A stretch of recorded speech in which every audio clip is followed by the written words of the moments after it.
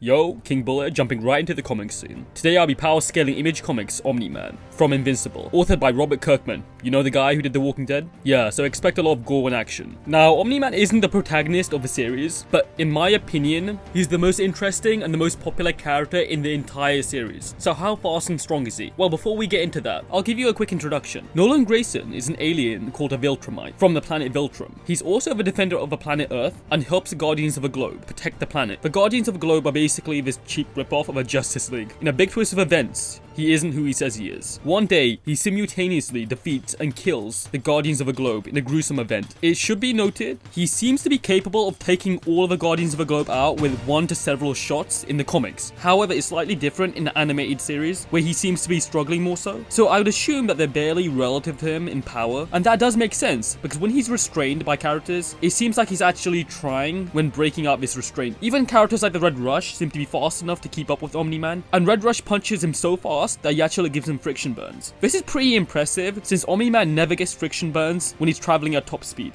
The immortal Abe Lincoln is also capable of swapping hands with him until Omni-Man obviously decapitates him. All of this happens really early into the story and it's one of my favorite fight scenes, if I'm being honest. Now at this point his son has recently become a superhero. Eventually Nolan, Omni-Man, has to reveal to his son Mark, aka Invincible, the protagonist, that he's murdered the Guardians of the Globe. He reveals to Mark the secret of his species' success and his purpose on Earth, which was to conquer it in exchange for their natural resources. And if they didn't oblige, then it would have their resources taken away from them forcibly. Mark isn't able to accept any of this, so in a brutal fight loses to his father, who then leaves this planet. I won't go into a lot more detail from here, so let's get into his abilities. Omni-Man has enhanced senses, so he can hear, see, smell, and even touch to a higher degree than a human. He has flight, he has a long lifespan, he can live up to like 1,000 years plus. He can even regenerate, so when he's impaled, he should be able to regen at least that. I'm not sure about limbs. Also, obviously, spoiler alert, one of the reasons he dies is because he's impaled and his heart stops functioning and then he dies, so he's not immortal or anything. He also states that he can hold his breath for 2 weeks. So, you know, he can go out into space and survive for 2 weeks. So not only does he not need oxygen for that long, but this also means he can survive the harsh vacuum of space. And you know, it's really cold out in space. He has telepathy. Now, it's explained it's like alien technology in his air that allows him to transmit and hear others' thoughts.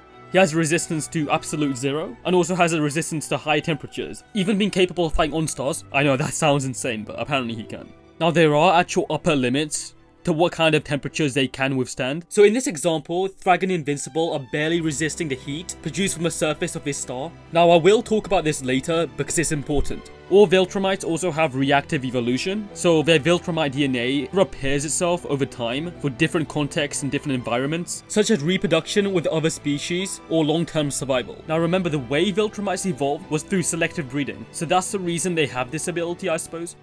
Now moving into the first major category, speed. How fast is Omni-Man? Omni-Man was capable of throwing a baseball around the planet, so when he threw it, it arrived back to him in a few seconds. This would be a sub-relativistic to relativistic feat, meaning it's getting closer to the speed of light. It's not quite there yet. Remember, this is a really casual, I'm training with my son kind of thing. Now we know after beating his son, he left the planet. He flew from Earth to another planet with life on it in a week or so, since we know he can hold his breath for about 2 weeks. Now this feat will be massively faster than the speed of light. I'm assuming he left the solar system. Also, we know he scales to Alan the alien, who literally moves between galaxies to recruit people to fight Viltrumites, and he does it in a really short amount of time, so I wouldn't be surprised if he's millions to billions of times faster than the speed of light. If you're wondering, hey Bullet, where are you getting these numbers from? It sounds arbitrary. Well, I've actually done calculations similar to this feat in the past, so you know, it's a give or take estimation. I can link you down in the description feats similar to this, like feats from Otsutsuki in Naruto, or feats from Superman, etc. Within fiction, it's usually quite common for like cosmic beings to travel these intergalactic to stellar ranges in a relatively short amount of time, so genuinely I'm not that surprised.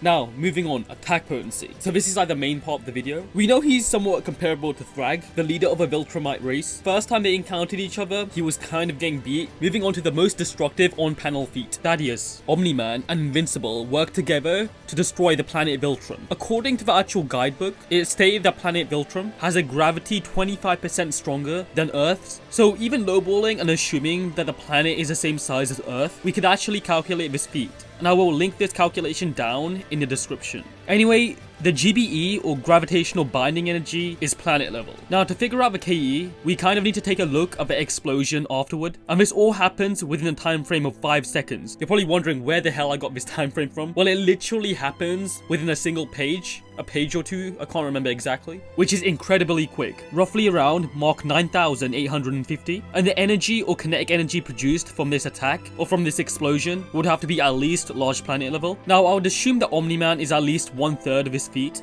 However, even if you said he was like a few percentages of it, he would still be at least planet level. But I think it's fair to assume he's large planet level. Anyway, now Viltrum is destroyed. Thrag is definitely not happy with this, like at all. Omni-Man has to fight Thrag again. However, this time round, the fight between them was definitely more pitched. However, he was eventually killed by Thrag, unfortunately. He was literally impaled through the heart. It didn't kill him instantly, however the attack did prove fatal.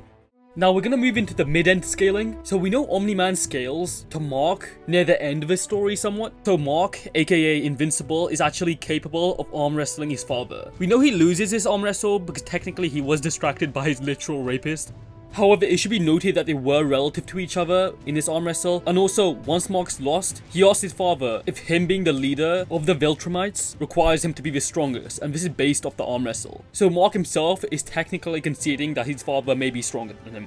And we know Mark around this time can actually fight characters like Spawn. In fact, he states that he's defeated and killed Spawn before. It should be noted this is a parallel universe Spawn, since this isn't the first Spawn that Mark has fought. To be as fair as possible, I'm gonna assume this Spawn is like base Spawn level. I don't know why it would be any lower. So how strong is Image Comics Spawn? You most likely have heard of him before, he's quite a powerful being. Spawn himself should be relative to Angela, who's an angel, so like his opposite. And Angela is relative to Kron. She was literally unharmed by the anti-life and the anti-life creation attacks from the Kron. The Kron's life program is digitalized, demonized doom. Anti-power, anti-life. Supposedly a dying society hid the Kron in the Proto-Sun 1 billion years ago. The Kron killed that star and 2 others and their respective planetary systems.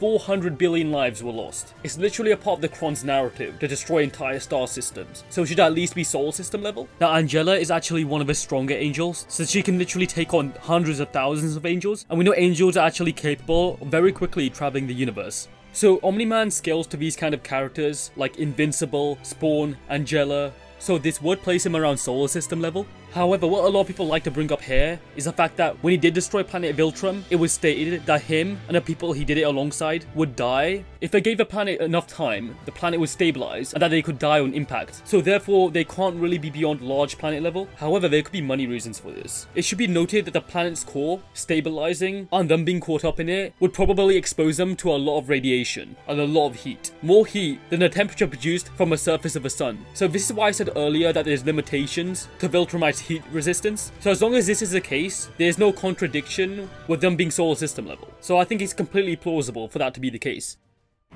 Now, moving on to really contentious scaling. Here's a high-end scaling for Omni-Man. So we know there's a character within the series, or within Image Comics, called Omnipotus. Not much is actually known about his origin, but we know he arrived to Earth to drain energy, since he had to restore his own energy that he'd previously lost. He was met with the Guardians of the Globe, and was fended off by them, until the arrival of Black Samson, whose powers had also been restored, and actually surged for months of not using them. Samson charges into Omnipotus and sends him back to his own dimension, destroying the warp key, meaning he can't actually get back to Earth either. Omnipotus would actually find a way back to Earth, and upon arrival, he's faced with the Guardians. Invincible and Dinosaurus also arrive to fight him. Dinosaurus actually bites Omnipotus' head off, and it explodes. We know Omni-Man should at least be around this kind of level. He should be around the level of Mark, Dinosaurus, and Black Samson.